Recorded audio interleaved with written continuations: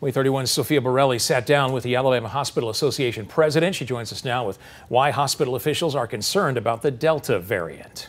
Don Williamson told me the Delta variant is, quote, a game changer and is way more contagious than previous variants. He believes we are at a point that if you are unvaccinated, then you are most certainly going to come in contact with the virus. Williamson said in a 2-week period, the state has more than doubled the number of people hospitalized for coronavirus. Right now, he believes we are at the start of another surge in COVID cases and hospitalizations.